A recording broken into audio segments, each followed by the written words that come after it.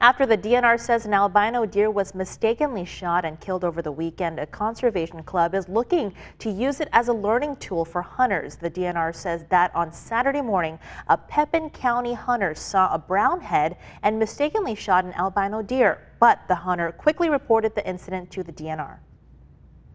What we appreciated was the fact that as a sports person, he stepped up to do the right thing. He turned himself in. He wanted to make every effort to do the right thing under these circumstances, and we are very proud of those people that find themselves in a situation where they are misinformed or make a mistake. The DNR says the hunter was given a warning and the buck was confiscated.